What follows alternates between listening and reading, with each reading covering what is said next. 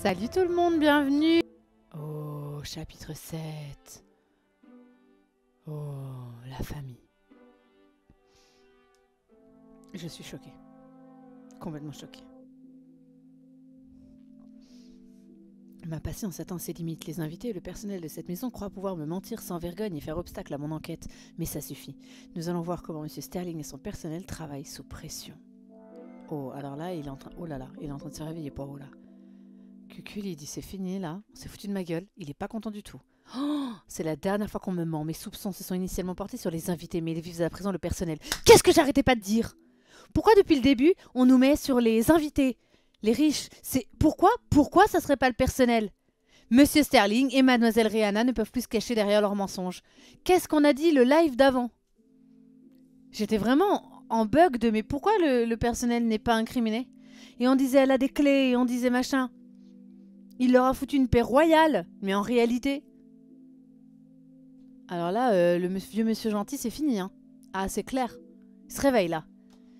Et moi, j'étais en mode, mais c'est vrai, ça. Pourquoi le personnel, il s'en fout? On les interroge pas. J'ai des suspects, c'est les gars. Tu te rends compte? Tu te souviens, Brennan, on parlait de la cuisinière avec ses clés. On était en mode, pourquoi le personnel, ils se demandent pas? Archibald a archi menti. Alors là... il a archi menti. C'est un archi connard. Je savais bien qu'il fallait pas leur foutre la paix comme ça.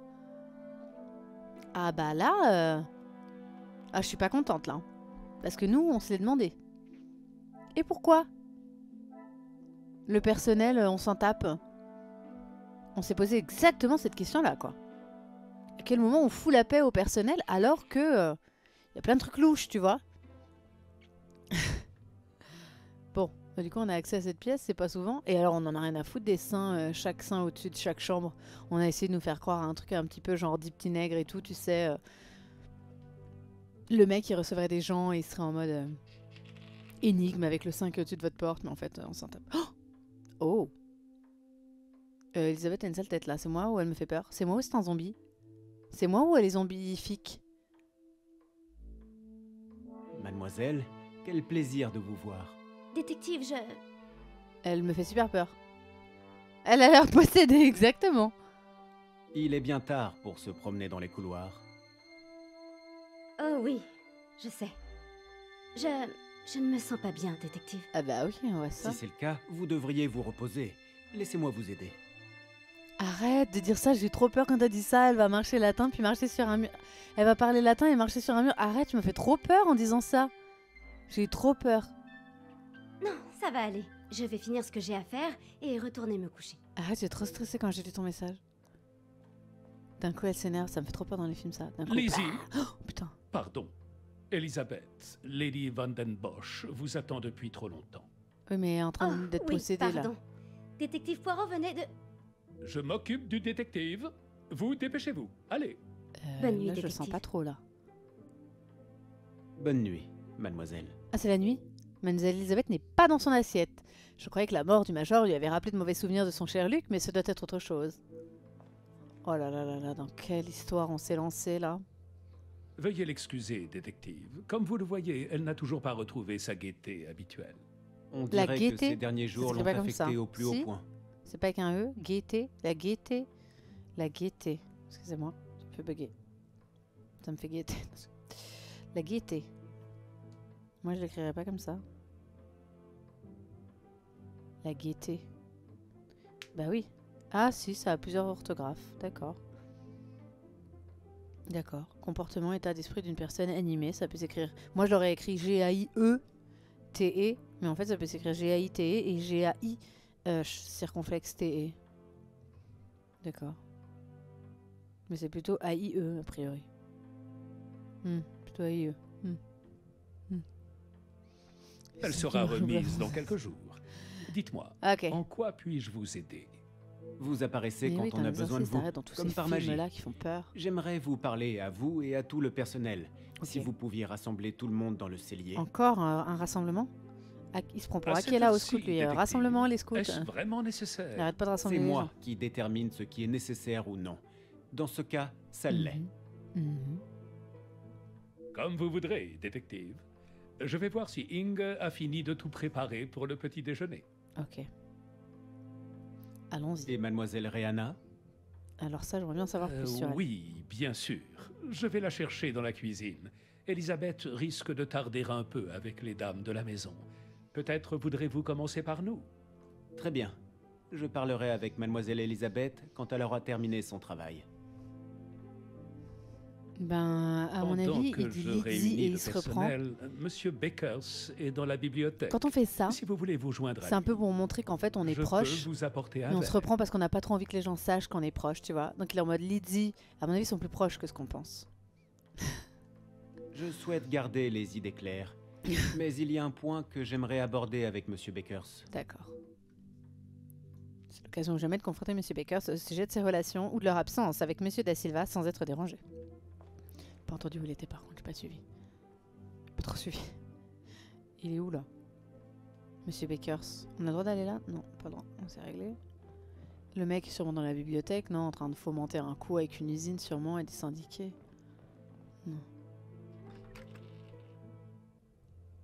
Doum, doum, doum, doum, doum. Il est où Bakers? Baker Street là. Oula, j'ai cru que c'était une meuf. Je me suis dit sa robe est gigantesque, la meuf a l'air hyper grande, genre c'est Madame Maxime dans Harry Potter. Regardez, on dirait une meuf hyper grande quoi. En fait c'est un rideau. Ok. Bref.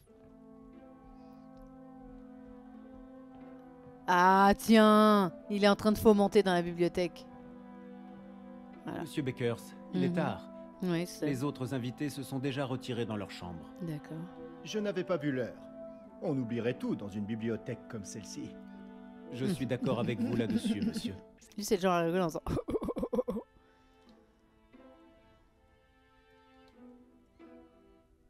J'imagine qu'il est temps pour moi de partir. Un moment, monsieur. un Nous instant. devons Un parler instant. de quelque chose. Un instant. Objection. Oh, je vous écoute, détective. Un instant. Je m'étais pas rendu compte que votre relation avec Mademoiselle Conrad concernait autant votre travail. Je me demandais si votre discours a eu des résultats escomptés, et j'ai cru comprendre que Monsieur Da Silva avait préparé un accord. Un peu de truc à lui demander à celui-là. Je ne suis pas S'il te sûr de plaît, discute, comprendre là. ce que vous voulez dire.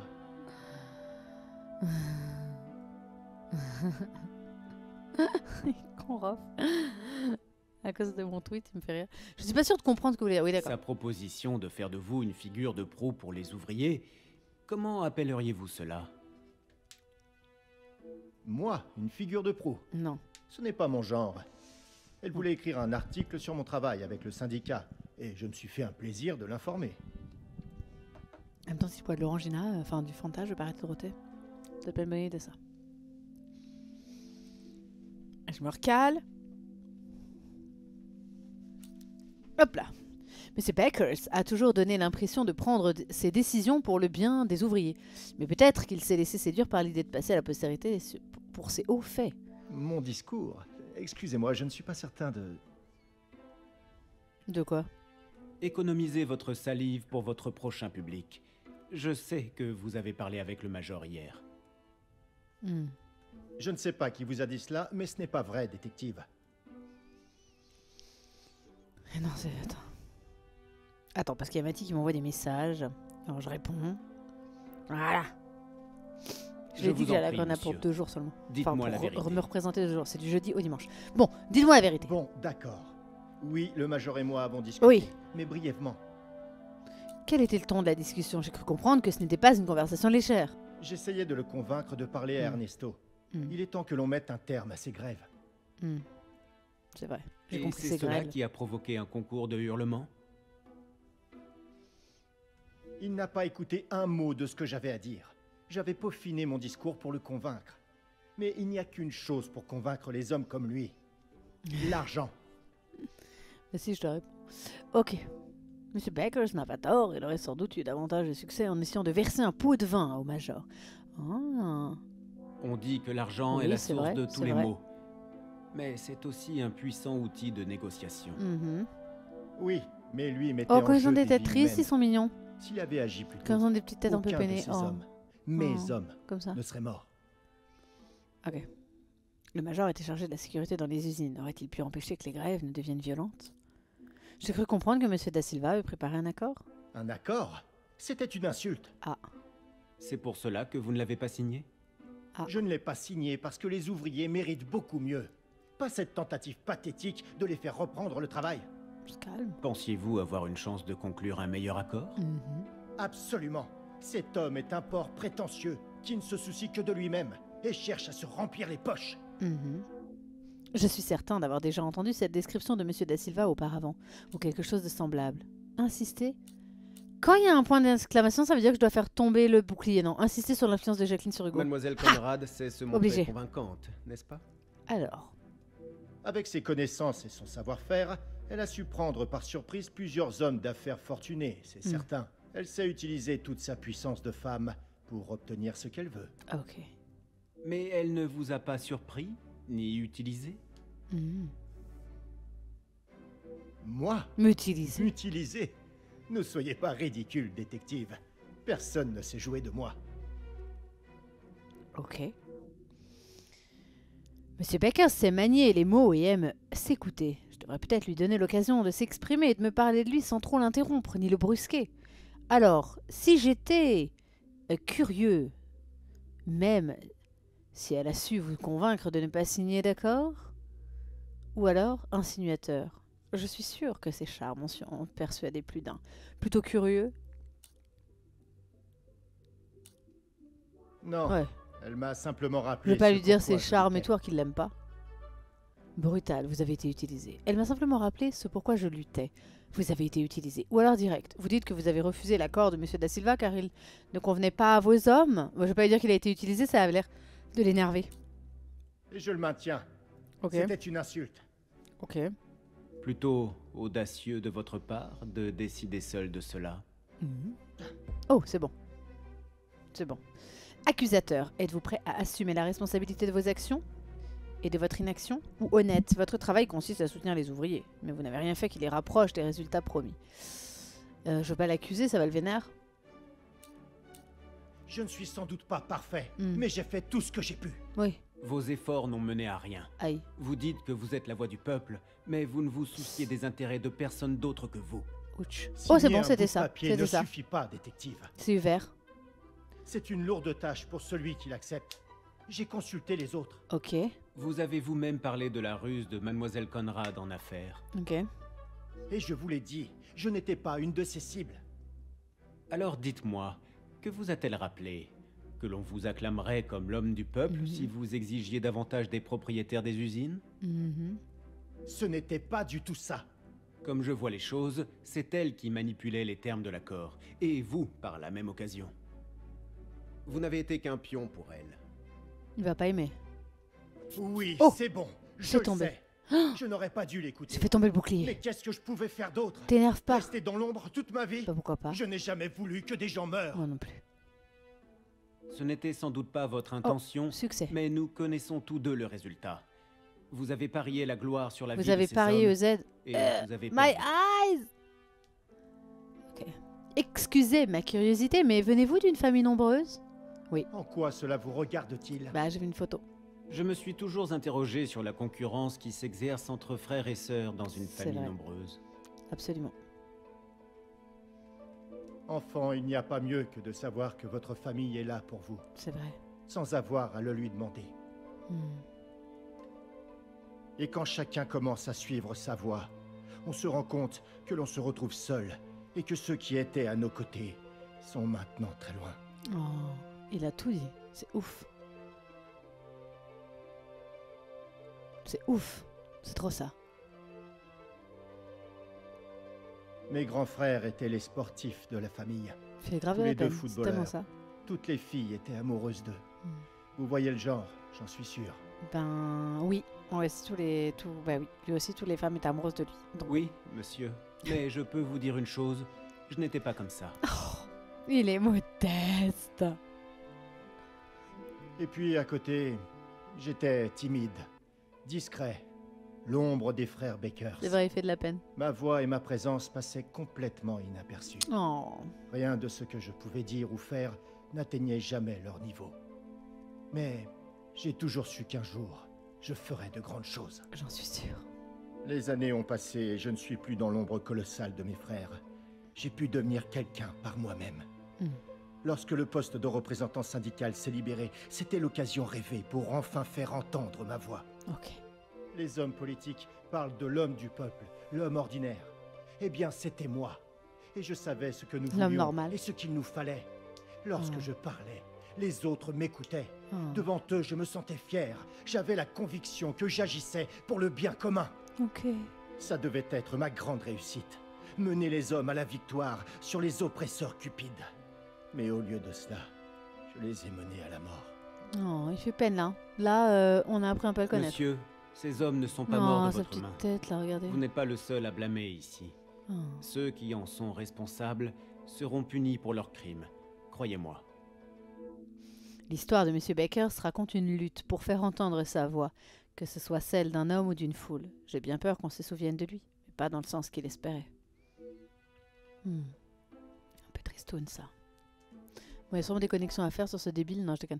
Alors, tac, tac, tac. Non, il n'y a pas. Ben, partons. C'est-à-dire qu'on s'en va comme ça.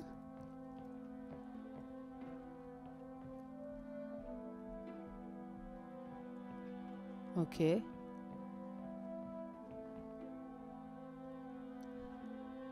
Sors. Même si je n'étais pas réveillée à cette heure-ci spécialement pour parler à M. Baker, il m'a transmis des informations manquantes sur le Major, mais cela ne m'a pas aidé à me rapprocher de son meurtrier. Le dortoir du personnel m'aidera peut-être dans mon enquête. Oh, on va enfin aller dans les chambres des gars. C'est en bas.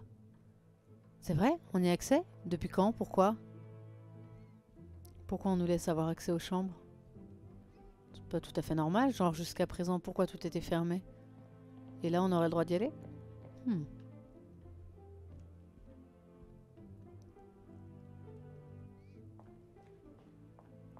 Bah grave, allons-y.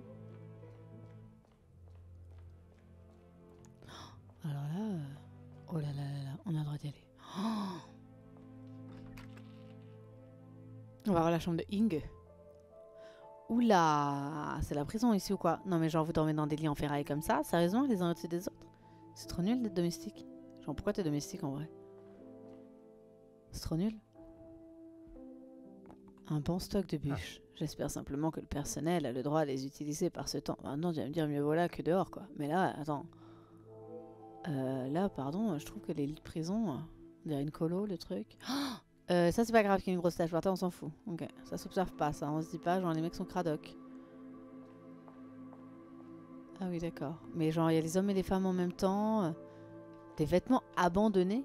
Une veste plutôt luxueuse avec les initiales FH, Felix Hagen. Ces vieilles bottes sont-elles également à lui? Pourquoi les aurait-il laissées ici? Mais... Tout le monde dort comme ça, là? Ah d'accord, on mélange tout le monde, quoi. Qui dort dans un hamac? Une médaille de guerre, j'imagine qu'elle appartient au Major. Les objets que j'ai trouvés m'intriguent, une explication du personnel s'impose. Je vais aller les voir dans le cellier. Ah bah... Oh, j'ai pas pu regarder le hamac. Que pouvons-nous faire pour vous? Ben... Vous pouvez m'aider en me disant la vérité. Et ainsi, vous aider vous-même. Ouais, ils ont fait un mauvais reroll pour leur création de personnage dans un JDR de la vie. Les hamacs, c'est la vie. Bah, une fois de temps en temps, mais pas pour dormir toutes les nuits, tu vois, ça casse le dos, non? Détective, je crains que l'heure ne soit un peu avancée pour jouer aux devinettes. Ce n'est pas une devinette, monsieur. Si vous ne me dites pas la vérité, vous serez tous accusés de complicité de meurtre. Détective, va être en mode pas je content. crains que vous n'ayez été enfermé trop longtemps dans cette maison. Nous avons déjà... Vous m'avez raconté une Ouais, version. normal. Maintenant, je vous demande l'honnêteté. D'accord, d'accord. Bah vas-y, Archie, allez. Monsieur Sterling, voulez-vous ajouter quoi que ce soit à votre récit? Allez. Je ne sais pas ce que vous imaginez. Ne faisons pas durer ce petit jeu plus longtemps. Oh là, et là, là, vous avez remarqué, Cucul s'est dit là, je vais resserrer un peu loin, tu vois. Ça va pas du tout, là. Il se dit, on se fout de ma gueule. Il a pas du tout kiffé qu'on lui mente, hein. Vous avez remarqué ça? On ne mentira plus. Il a absolument pas kiffé qu'on se foute de sa gueule. Ça, l'appel que le Major a reçu. De son associé. Je vous l'ai déjà dit, détective. Je ne sais pas qui c'était. Je ne sais pas que c'était. Ce n'est plus la peine de vous inquiéter pour ce genre de détails à présent. Je suppose qu'il a eu de la chance d'appeler juste à ce moment-là, étant donné que les lignes téléphoniques étaient en panne hier. C'est vrai. Oui, détective. Un coup de chance, j'imagine. Monsieur Sterling n'est pas stupide. Je crois qu'il sait que je le suspecte de quelque chose. Il suffirait peut-être de quelques questions bien choisies pour qu'il fasse un faux pas. Vous avez été la dernière personne à voir le Major en vie lorsque vous lui avez amené une bouteille de whisky dans son bureau, exact? Ou alors, pouvez-vous m'expliquer pourquoi une médaille du Major se trouvait parmi vos affaires? Non, plutôt prendre la première. Du whisky? J'ai mal aux jambes, moi. Pour être streameuse toute ma vie, hein. Ça fait mal aux jambes. Attendez, trouver une autre position. Oh putain, je casse tout. Ça fait mal aux jambes. Moi, j'aimerais bien streamer dans mon lit. Si je pouvais avoir genre mon pieu là. Et hop, on jouerait comme ça tranquille. Pas très. Non, c'est pas mal. Pas mal. Ça pas rester longtemps, mais. Du whisky, tu as pas donné. Vous avez apporté une bouteille de whisky au Major. Vous avez parlé à Monsieur Demire en cours de route. Il nie, a priori. Oui, Ah non, tout c'est à bon. fait. C'est une bouteille qu'il a ramenée de son dernier voyage en Écosse, un whisky fumé des Highlands. Ah. Il le gardait pour une occasion spéciale. Les Highlands. Noyer son chagrin a dû lui sembler une raison appropriée. Ah, qu'est-ce qu'il avait? Il commence par ne même pas se souvenir de la bouteille, puis comme par magie, il se rappelle les moindres détails. Ou bien Alors là, était-ce celui de la Je trouve ça un peu côte ouest? tardif, mais de fait, Excusez ma je ne mémoire, comprenais pas détective, qu'on elle n'est ne... plus ce qu'elle était. Pardon, je vais mettre mes jambes en fait. Je ne comprenais pas qu'on n'interroge pas ce personnel en fait. Les mecs sont tous plus suspects les uns que les autres, surtout la cuisinière et précisément Archie. Et en fait, Hercule il est en mode non, mais je vais interroger tous les autres gus, sauf eux quoi. Ah, est-ce qu'on peut pas faire un lien avec la première affaire où justement il a souffert un petit peu que la pauvre soit accusée à la place de la riche? Tu sais, peut-être il s'est dit les pauvres je les accuse pas, je les laisse tranquilles. Non mais c'est clair, là c'est... Déjà le titre du live je te dis pas, alors en plus les jambes en l'air. Non mais c'est clair, j'ai mal aux jambes, j'ai un problème de genou, hein, clairement. Ça marche aussi pour un live. Bah, j'aimerais trop. Ah ouais, j'aimerais trop. Franchement j'ai trop envie de jouer mais de dormir en même temps. Vous connaissez ce sentiment évidemment. Pouvez-vous m'expliquer pourquoi une médaille du Major? Ah bah c'est... Enfin cette question. Vous l'avez trouvé. Je vous en remercie, détective. Je l'ai cherché partout. Oui, il s'est dit ça, tu vois, je pense. Si j'avais perdu une médaille de guerre, La je dernière n'aurais fois, pas de repos ouais, non, avant c'est de sûr. l'avoir retrouvée. Ce n'est pas ce que vous croyez. Vous profitiez des exploits militaires d'un mort. pour Vous votre exploitiez propre les gain. exploits militaires d'un mort, c'est sûr que c'est mieux vous profitiez. Pas dire deux fois exploit, c'est con, tu vois. Rien de tel. Il m'a demandé de les nettoyer. J'ai dû la mettre dans ma poche au moment de les replacer. Une erreur involontaire. Involontaire. La tête d'Archie n'est pas normale. Que veux-tu dire par là? Là, je vais mettre comme ça, en fait. Oh, j'ai du mal à trouver une position qui soit bien, parce que je trouve mal aux jambes. Pas mal, là. Heureusement, vous voyez pas tout sur la cam, parce que pied sur le bureau, là. Rien de tel. Il m'a demandé de les nettoyer, d'accord, j'ai remettre, ok. Vous exploitiez les exploits d'un exploiteur. J'ai jamais entendu d'excuse aussi pathétique pour justifier la détention d'un objet volé. Même un enfant mentirait mieux. Pourquoi est-ce qu'un enfant ment forcément? Tous les enfants ne mentent pas. Pardon, je voulais dire son expression il y a quelques minutes. Ah oui, oui. J'ai jamais... Ah, je ne prétends pas être expert, mais j'imagine qu'une médaille comme celle-ci a une certaine valeur. Je ne sais pas. Probablement. Votre père était un militaire de carrière, m'avez-vous dit, n'est-ce pas? En effet, Votre famille a-t-elle conservé ces médailles? nous les avons vendus. Pourquoi? Et pourquoi, monsieur? Ah, Ma famille est-elle sur le banc des accusés, détective? mais réponds à la question en fait. Seulement vous, monsieur. Je répète ma question. Parce que nous avions besoin d'argent. Oh, il fait un peu peine, Archie, quand il a cette tête. On dirait qu'il a un peu mal au ventre, qu'il n'arrive pas à aller aux toilettes. Il me fait un peu peine là. Voilà. Monsieur Sterling connaissait parfaitement la valeur de la médaille lorsqu'il l'a cachée dans ses affaires. Vous affirmez que le Major vous a demandé de nettoyer ces médailles pour les mettre en vitrine? Non, Non. il les garde en Ouais. sûreté avec ses vieux papiers militaires. Ok, donc personne t'a rien demandé quoi. Est-ce une tâche normale pour le maître d'hôtel? Il a confiance en moi pour faire du bon travail. Je lui avais dit que je nettoyais celle de mon père. Et où garde-t-il ses objets? C'est sûr. Dans le grenier. Je connais la place de chaque chose, alors c'est plus facile si je vais les chercher pour lui quand il en a besoin. Je ne me rappelle pas avoir vu d'objets ou souvenirs militaires dans le grenier. Serait-il en train de parler d'une autre pièce, la pièce secrète? Êtes-vous heureux ici, chez les Vandermosh? C'est mieux que là où j'étais avant. Oh, pauvre. Recevez-vous un salaire juste pour le Là, il travail dort qui dans vous un est lit demandé? en fer, là. Avant, il dormait par terre. Recevez-vous un salaire juste pour le travail qui vous est demandé? Ah. Je suis certain que madame préférerait que je n'aborde Ah. pas ce sujet. Mais Oui. oui, Je ne peux je pas me ne plaindre. peux pas me plaindre. Ce n'est pas la réponse la plus convaincante qui soit, monsieur. John Bates. Best butler ever. C'est vrai que j'aime bien John Bates.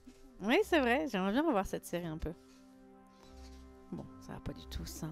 Je fais n'importe quoi. Hop. Entre vous et moi, nous travaillons tous très dur ici, Oui. et ce serait agréable d'être récompensé pour Mais cela. tu viens de dire que tu n'avais pas à te plaindre.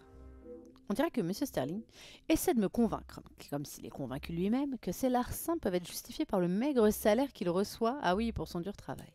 Je vous prie de ne pas partir d'ici. Si jamais j'avais besoin Hmm. de plus d'informations, je vous appellerai. D'accord. On va cuisiner qui? Attends, il y a des connexions à faire, je pense. Oula, 3 ici. Je sais pas si je suis assez en forme, là. 3. Hugo a vu le major à l'extérieur. Le personnel doit être impliqué dans le meurtre. Ah ouais, bah oui. Et ça lui vient d'un coup d'un seul. Comment il a eu sa révélation, là? C'était quoi, sa révélation? Parce que... Le coup de téléphone, ouais. Le téléphone... Ah bah non, il est coupé depuis le début, le téléphone. Ah bah oui. Mais moi, depuis le début, je me dis pourquoi il leur fout la paix, mais enfin. Madame paie très mal son personnel. Archibald a volé le major parce qu'il est mal payé. Je n'arrive pas à voir la logique dans tout cela. Ok. Elisabeth a l'air bouleversée parce qu'elle est mal payée. D'accord. Manteau du major et vieilles bottes. Ça, ce sont des objets volés.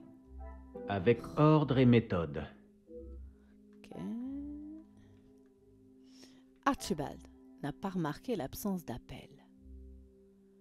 Il a inventé un appel téléphonique. Je dois me fier à la raison et...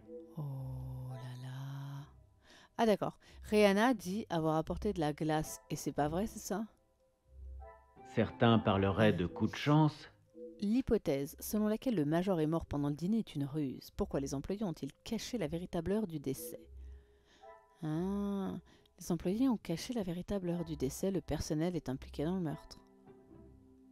Cela ne va pas me Ok. rapprocher de mon... Ok. Je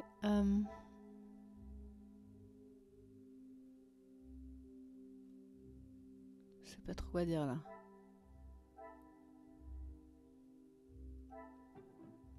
Y a-t-il quelque chose... Je comprends pas trop les connexions. Madame Pétréman au lieu de Madame Pétréman. Pardon.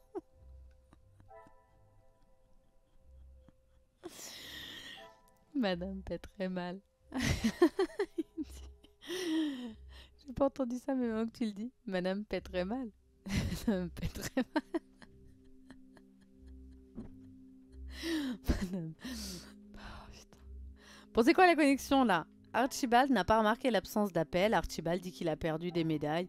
Archibald Archimand. Je dois changer d'approche si je... Fais-moi clignoter des queues s'il te plaît. Oui, oui, ça clignote.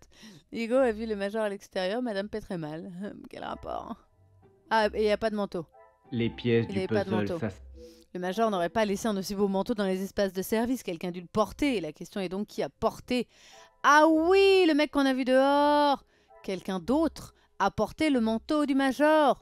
De même que ses bottes. Je dois me fier à... A priori, c'est pas ça. Elisabeth a l'air bouleversée. Et pourquoi celle-là est toujours bouleversée, celle-là? Hugo a vu le major à l'extérieur. Parce qu'il est impliqué. Allez, petite cellule grise. Un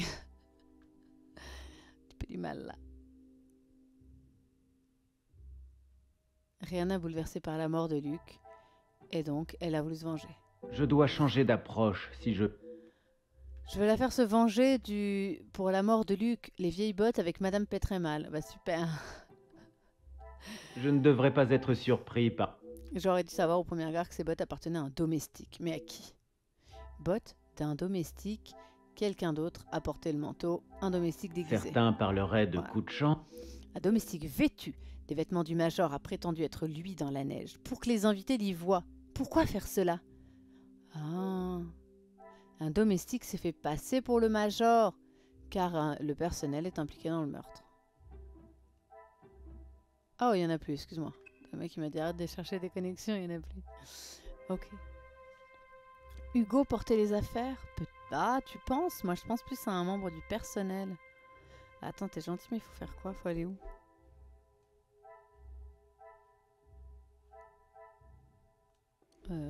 Ok. Bah viens, on parle à elle. Mademoiselle, je serai bref. Ok. Je ne sais pas quoi vous dire de plus. Vous avez été honnête avec moi jusqu'ici. Je vous demande seulement de continuer ainsi. Oui, détective. Ah oui, détective. Je suis déjà au courant de l'implication de mademoiselle dans le chantage, mais je ne sais pas si elle a également un lien avec le meurtre du major. Dites-moi ce qu'il s'est passé avant que vous ne trouviez le major dans son bureau. L'agitation était à son comble dans le cellier. Nous étions tous très occupés pour que tout soit parfait. Continuez. Puis, Lise est arrivée en courant. Elle venait demander de l'aide à Maman Ray. En fait, pourquoi vous avez tous des noms raccourcis, genre... ça s'appelle tout comme ça, tu sais, genre... De l'aide à Tars, quel Bren, sujet? Lume, Oli, Ick, Matt, 72, non, en tout cas. T'as vu qui c'est 72? À l'aide à Je ne Gazé. sais pas. Ok. Elle a pris Lise à part et je devais me rendre dans le salon. Nous avons parlé juste après dans le cellier. Ok. Vous ne lui avez pas demandé pourquoi elle avait besoin d'aide? On est tout proche de la résolution, mais il reste encore 3 chapitres, je crois. J'étais trop occupée. J'adore Lise, mais elle pleure pour un rien ces derniers temps. Oh, écoute! Enfin, je ne l'avais jamais vue aussi pâle. Elle est toujours aussi pâle que je l'ai vue tout à l'heure. Je comprends que l'entretien d'une maison de cette taille exige beaucoup de travail, mais madame ne peut pas attendre du personnel qui travaille, même malade. Elle est peut-être enceinte. Mademoiselle Rihanna pourra peut-être me renseigner sur la raison de la panique d'Elisabeth, Maman Ray. Merci. Je Elle est enceinte, reviendrai t'es d'accord? si j'ai J'ai pensé d'autres aussi. questions. J'ai aussi pensé qu'elle était enceinte. Mais ça dépend, son Luc, il est mort quand? Mademoiselle, je serai aussi Sûrement bref dans et les précis 3 que possible avec précédents mes mois, questions. c'est le cas? Ah bah oui, Mais allons-y. dans la fusillade, Que voulez-vous savoir? c'est récent. Oula, alors elle est sympa. D'accord, bah que vous voulez savoir? Allez hop! Mes sincères condoléances pour la mort de votre frère. Ça, c'est quand même commencer une conversation de manière un petit peu brutale. Que l'on va peut-être pas prendre cette... voilà. Pardon, mademoiselle, je sais que nous en avons déjà parlé, mais vous avez amené de la glace au major, n'est-ce pas? Parlez-moi d'Elisabeth hier. Tu voulais parler d'Elisabeth, allez go. Que puis-je en dire? Bonne nuit, Comme je Juliette, passe la journée au merci. Bisous, cellier, bisous à toi. Je ne la vois quasiment pas de toute la journée. Quand je commence à bailler, c'est que je suis au bout de ma vie. Je jure. Ou c'est quelqu'un d'autre, le père, et il ne faut rien dire. Peut-être. Donc, Peut-être, mais elle est venue vous demander de l'aide avant que le dîner ne soit servi, n'est-ce pas? Elle ne se sentait pas très bien, c'est c'est tout. tout. Et elle s'en est ouverte à vous. Je vous l'ai dit, nous sommes une grande famille. Les filles viennent voir Maman Ray quand elles ont un problème. Et je le résous. Elle me stresse. Quand je l'ai vue tout à l'heure, je dois reconnaître qu'elle n'avait pas l'air bien. Je devrais peut-être aller la voir. Tu penses ça ou tu lui dis? Non. Ah. Laissez-la tranquille, la pauvre. Elle se remettra après un autre bol de soupe maison. Elle a juste besoin de repos. Ok. Je suis sûre que mademoiselle Rihanna est une figure maternelle aimante pour le personnel qui est loin de sa famille. Mais son empressement à me tenir éloignée d'Elisabeth a quelque chose de louche. Plutôt la deuxième, le frère Oui. j'en parle à la fin. Était-ce avant ou après la bouteille de whisky que lui a apporté Archibald? Avant. Êtes-vous sûr? C'était peut-être après. Ah bah alors. Vous gardez le whisky dans la cave À avec savoir tous les autres alcools? Ah, elle est en train d'être empoisonnée par quelqu'un de la maison? Ah bon? En effet. Pourquoi? Vous avez dû le remarquer quand il s'est rendu dans la cave et qu'il a traversé le cellier avec une bouteille, non? J'imagine, oui. Ça devait être avant, alors. Alors... Il n'a fallu qu'une question pour que mademoiselle doute de son propre témoignage, mais je ne comprends pas ce qui justifie ces mensonges. Bon bah parlons du frère. Merci. C'était un homme bon, parti trop tôt. Excusez-moi, mademoiselle, pour ne pas vous les avoir présentés plus tôt, mais je n'étais pas au courant de votre lien de parenté. C'était mon seul frère. C'est Luc, Et il est son mort en frère. faisant ce qu'il estimait juste. C'est ça, je suis pas à l'ouest. Si je mets un jour la main sur ceux qui me l'ont pris, Je comprends pourquoi elle est aussi en colère que son frère lui ait été enlevé. Si jeune et d'une façon si violente. La violence n'est pas une réponse à la violence, mais mademoiselle est-elle d'accord avec cela? Parlez-moi de l'implication de votre frère dans les émeutes à vous l'usine. parlez des émeutes, mais il était gréviste. Ce ne sont pas les ouvriers qui ont déclenché les émeutes, mais les autres. Ok. Les autres? Faites-vous référence aux forces de sécurité? Elles ont été recrutées pour maintenir le calme? De sécurité? Ah! Elles ont été recrutées pour faire d'eux un exemple. Tout était calme jusqu'à ce qu'elles arrivent. Pourquoi auraient-elles cherché à faire un exemple? Pour que les ouvriers arrêtent de se rassembler. Personne ne va faire grève en ayant peur de se faire tuer. Ouais. La sécurité dont vous parlez était armée et parée. Les ouvriers allaient à l'abattoir. Ils n'avaient aucune chance. Ah. Mademoiselle est toujours en colère de la mort de son frère, et c'est compréhensible. Si les choses se sont déroulées comme elle le dit, je comprends. Je ne comprends pas comment les forces de l'ordre, les forces de sécurité, ont pu s'en tirer en ayant commis des actes de violence aussi méprisables. Merci, mademoiselle. Ce sera tout pour l'instant. Ok. Il y a un seul affaire là. Par rapport à la fille. Selon les employés ont caché la véritable heure du décès, d'accord? Rihanna n'est pas sûre des horaires. Selon Rihanna, les ouvriers n'avaient aucune chance de s'en sortir. Elle s'est vengée. Y a-t-il quelque chose que je... Qu'est-ce que tu veux?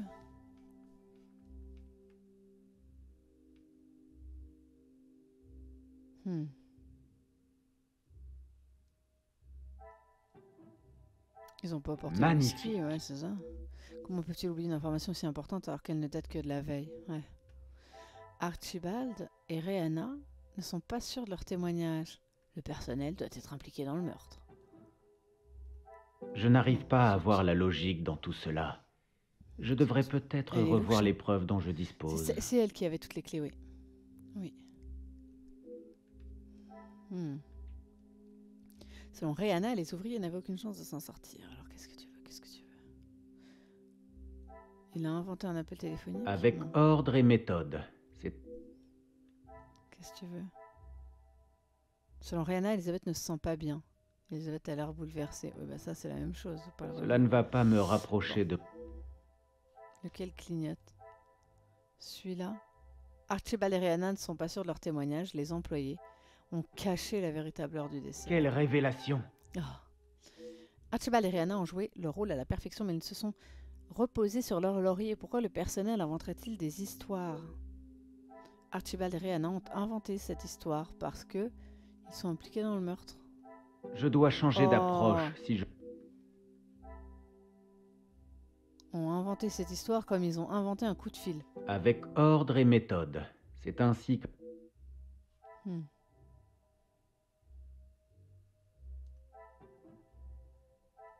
Cela ne va pas me rapprocher de mon... Bon, bah, je pense qu'ils veulent. Ils veulent que... Ah, d'accord. Un domestique s'est fait passer pour le major. Archibald et Rihanna ont inventé l'histoire. Peut-être que c'est Archibald qui s'est fait passer pour le major. J'ai presque dû leur raconter leur témoignage. Je ne peux absolument pas croire un mot de ce qu'ils m'ont dit. Pourquoi le personnel me cache-t-il la vérité? Le personnel cache la vérité car il est impliqué dans le meurtre. Un nouveau succès. Le personnel est impliqué dans le meurtre. Mais ça, franchement, trop bizarre qu'on y ait pensé avant Hercule, quoi. La jeune Inge est coupable de ses propres méfaits liés au chantage, mais M. Sterling et Mlle Rihanna ont joué un rôle essentiel dans la dissimulation de la vérité concernant le meurtre du major. Ok, objectif rempli. La famille. Faut juste finir ça. Le personnel avait éveillé mes soupçons, mais cela confirme son implication. Mais est-ce que tous les membres du personnel sont impliqués? Oh non, pas Elisabeth, elle est gentille. Nouvelle carte mentale. 3 connexions. Je suis à 2 doigts de révéler la vérité concernant le meurtre du major, mais je dois comprendre le rôle de chaque personne impliquée avant que le mystère ne soit complètement résolu. Bah, c'est Rihanna. Elisabeth était pâle en arrivant en bas. Elle fait le deuil de Luc. Rihanna a aidé Elisabeth parce que elles sont belles-sœurs. Les pièces du puzzle Je ne peux pas imaginer leur douleur à la mort de Luc. Son souvenir vivra dans leur cœur. Ok. Ok. Inge se sent à l'écart de ses semblables. Ok. Un domestique s'est fait passer pour le major Archibald a inventé. Allez, Non. petite cellule grise. Rihanna a aidé Elisabeth. Comme ça. Je n'arrive pas à Oh. voir la logique dans Elisabeth tout et cela. Rihanna portent toutes les deux le deuil de Luc, alors du coup elle l'a aidé. C'est ça que tu veux? On s'en fout, non? Je dois me fier à... Bon, tu fais clignoter quoi là? Ah! Inge se sent à l'écart, ça va avec quoi ça? Y a-t-il quelque chose que je... Je ne vois pas. Un Ok, nouveau je vois pas le succès. rapport. Hein. Je- Je suis certain qu'Inge n'a pas aidé à dissimuler le meurtre contrairement au reste du personnel. Ah! Pourquoi? Juste parce qu'elle lui aurait avoué? Inge n'est pas impliquée dans le meurtre. Ah bon? Qu'est-ce que t'en sais? Elisabeth était pâle, donc elle non plus. Si, elle est impliquée. Je dois me Parce qu'elle fier était à... pâle. Hum. Avec Je sais ordre pas. et Je méthode. sais pas ce qu'il veut. Des fois, je comprends rien en carte mentale. Je dois changer d'approche. Allez, donne la réponse parce qu'elle a... du coup, le personnel est impliqué. Elisabeth était pâle. Je l'ai Les relié. choses deviennent plus claires. Je l'ai relié. J'ai relié en disant, bah du coup, comme elle était pâle, elle... ah, je l'ai pris avec l'autre, celui qui est en bas. Elle a trouvé le corps, mais a-t-elle joué un rôle? Ah d'accord, moi j'ai relié Elisabeth était pâle à Inge se sent à l'écart. Non, non, je crois que je l'ai relié là. Comme elle était pâle, elle a pas pu le faire. Je crois que j'ai fait ça. Ouais, c'est vrai que ce sont ses first cases, c'est vrai. Elisabeth a trouvé le corps. Archibald a inventé un appel. Je n'arrive Oh. pas à voir la logique.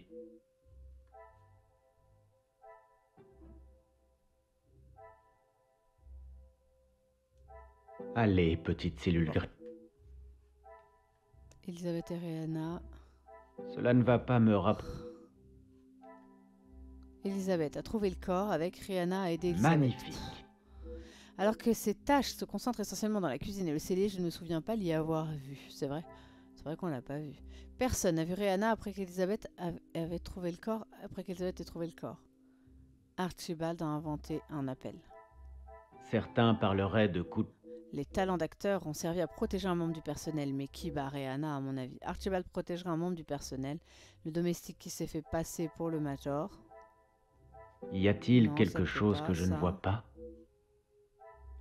Bah quelqu'un qui est impliqué dans le meurtre. Avec ordre et Oh, méthode. insupportable.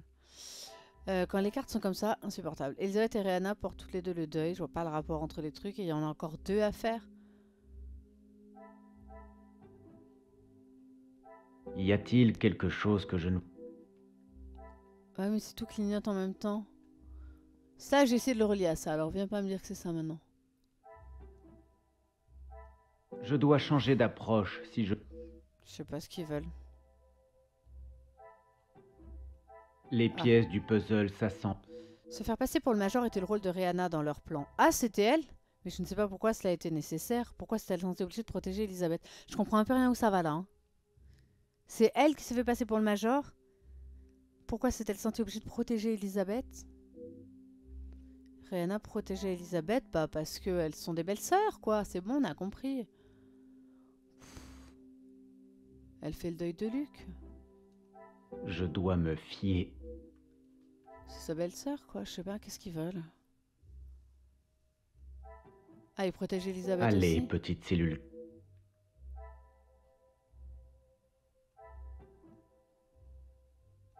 Cela ne va pas me rapprocher. Bon. Elle était horrible cette carte. 100% de fail. Quelle révélation! Ok. Archibald était chargé de recevoir un appel imaginaire. Il est allé très loin pour protéger Elisabeth, mais pourquoi l'a-t-il fait? C'est sa fille. La jeune Inge est coupable de ses propres méfaits. Ok. Ok, objectif rempli. Pff. Et alors? J'ai présent toutes les pièces. Je dois revenir dans ma chambre et les tourner dans tous les sens jusqu'à ce que le résultat s'impose à moi. Retour dans la chambre. Pyjama. Ah, moi je refais pas une carte mentale là, je suis pas en forme. Hein. Oh non. Faut refaire une carte mentale, les gars. Oh, elle est énorme.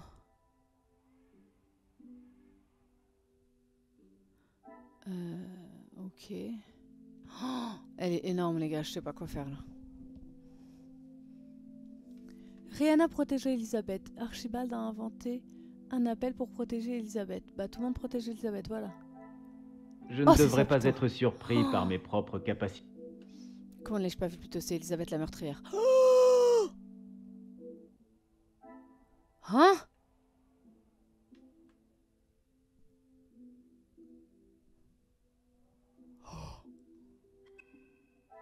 Oh.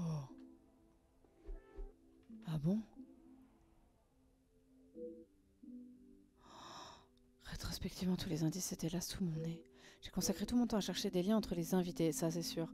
Leur mobile et leurs opinions étaient plus que suffisants pour éveiller les soupçons, mais distrait par ceci, je n'ai pas remarqué la seule absente de toute la maisonnée. Mais si je n'arrive toujours pas à comprendre pourquoi.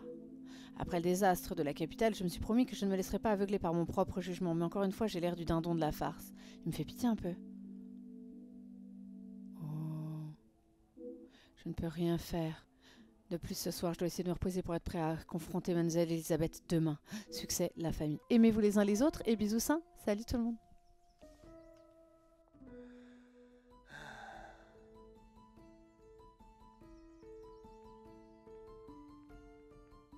Oh, quelle chance! Monsieur l'agent, venez vite! Bonjour, mademoiselle. C'est la folie! Calmez-vous, s'il vous plaît. Pas le temps! Vite! Dépêchez!